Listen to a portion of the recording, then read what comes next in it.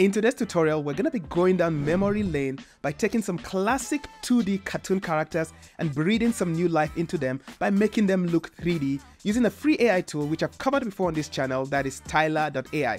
And later on in the video, I'm going to show you how you can take some of these 3D generations and add some subtle animations to them using two other free AI tools that I'm going to be showing you in this video. If you're excited to see this like I am, let's jump onto the computer and let's get started with the tutorial.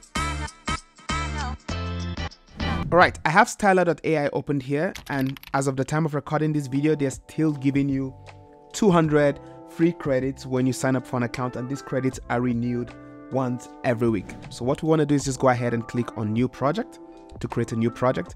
We can give our project a name, and then you can choose your dimensions and aspect ratio depending on what you're trying to do with your project. In my case, I'll leave it at the default 1/1 aspect ratio. Now, like I mentioned in the previous tutorial that I did on this tool, there's several kinds of things we can do on this tool. We can do text to image, but what I'm interested in doing is just to go ahead and import my cartoon character. So I'm going to click on import images, and then let's start with a classic SpongeBob. Okay, so I have my image fully loaded here. What we want to do is go ahead and do the image to image, just like we did in the previous tutorial. Now, this time around, instead of choosing the 3D style, we're actually going to put the realistic style. But you can mess around with these other styles that they have here to see what it does with your 2D character. But we're going to choose realistic because we want it to actually try to get this to look as real. And then because it's 2D, that kind of converts it to 3D. The next thing we want to do is explain what it's in the image. The easiest way to do this is just have auto prompt where the AI tries to explain what it sees. So I like this description. As you can see, it's picked up there that this is SpongeBob, and it's explained that pretty detailed. So I'm just going to go ahead and click on stylize. But before we do that, there is this structure match, and the structure match is just simply telling it how much do you want it to look like your source image. So in this case, I'm just going to crank that up to #1 and let's see what it does. Alright, so we have our initial generations. Now it has matched the structure quite well. It looks very similar. It's not the same image, but it looks very similar. But this doesn't look very 3D. So what I'm going to do is just go ahead and reduce that structure match. I'll just put it to about 0.8%, and we'll go ahead and regenerate this one more time. Alright, so now that I have reduced that structure match, you can see that we now have a more 3D-like looking characters here. So you can select the ones you like, as many as you like, and then once you're ready with that, you just click on place on canvas, and that's going to put it on the canvas, as you can see right here. Alright, now that we have our generation, there are a few things we can do. You can use generative fill, just like the way you have it in Photoshop, to add elements in the scene, or generative remove to remove certain things that you might not want in the scene. And also you could take out the background. We'll just try a few of these. So let's do a quick generative fill. So I'm going to click on that, and then let's highlight here, and let's probably add another fish. So I'll put a goldfish and generate, and let's see what it comes up with.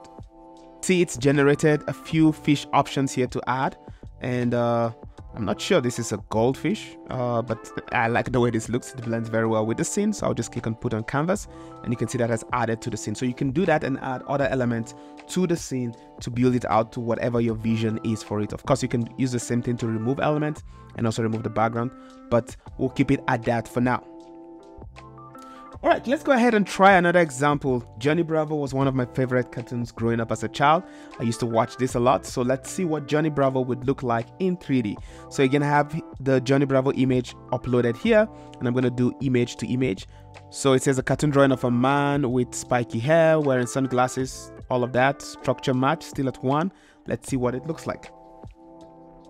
Okay, so we have 4 different images here, but these do not look 3D. They still look very much like a cartoon character. So I think the problem has to do with the prompt. So let's tweak the prompt a little bit and try to get it to generate what we want to do. So this time around, I would actually remove a cartoon, and I'll just say a 3D character of Johnny Bravo. Let's see if this gives us a better result. Alright, so now that we added 3D character and we put the specific word Johnny Bravo, you can see that we are now getting some actual 3D versions of Johnny Bravo, and this look good. I like this with the spiky hair. Looks pretty good. I mean, I could totally see this being what Johnny Bravo would look like if a 3D version of him was being created. All right, I'll select this tool and place it on the canvas. All right, once you're happy with whatever it has created, you simply just click on export right here and you can export your image. If you're enjoying this tutorial in any way or have learned anything from this tutorial, kindly do me a favor and give this video a thumbs up and subscribe to the channel for more tutorials like this. Now let's head back to the tutorial. So a little issue you might notice with some of the generations from Stylar AI is that the resolutions sometimes are not that great. To fix that, simply just use any free AI upscaler tool. The one I love to use is called iloveimage.com. So we're gonna hop on, put our image on there and upscale it so that we get a little bit better resolution with our generation. So as you can see, after the upscale, this looks so much better. The image has more detail and it's just clearer. So we can then take this now and start animating. So we've added a 3D look to these images. Let's try to add some subtle animations to this to make them come to life a little bit more. Now I'm going to be showing you two new tools on this channel that I've not covered before. The first is called Genmo AI, and which is a tool that takes your images and converts them into videos. So I have Genmo AI opened here, and maybe SpongeBob is not the best for this tool because it struggles with the geometry of the SpongeBob character itself. But I'm going to upload another one that I did of a young boy, which might work best for Genmo. So what you want to do is just simply click on upload. You upload the image, so the AI is going to automatically try to describe what it sees, and you can add more prompts here to actually guide it on what you want it to animate. So if you actually want it to animate in only certain parts of the image, you can put that in the prompt. In this case, I'm going to leave everything default, and there's some parameters you can put here as to how much motion you want, how much you want it to preserve the original character. I'm going to put about 80% so it doesn't disrupt it too much. And you can also change and add some character movement. I'll put everything at default, and then I'm going to submit this new one, and then it's going to generate that. So this is the image I have right here of the 3D character. Let's see what it does with the animation on this. And here's an example of what we have as our final animation. On to the second tool that I want to show you today, which is probably one that will give us a little bit better looking, more usable animations for this style of graphics. It's called Layer Pix, which is a tool that takes your flat images and adds some subtle movement to them, whether that be a camera pan or some parallax effect. You can do that using this tool. To access it, you want to go to layerpix.com. You get some free credits to use as of the time of recording this video. So I have it open here. I'm just going to upload our image of SpongeBob. And by default, you can see we have this parallax 3D-like motion already given to the character. This is good for like social media showcase and things like that. And if you look right here to the right, you can change the different styles of motion you want, whether that be a zoom in, pan, or different types of camera motion. You can do that and regenerate your motion. And here's a similar one with our Johnny Bravo character with a background added to it. I'm Johnny Bravo, the smoothest dude in town. Is it hot in here, or is it just me?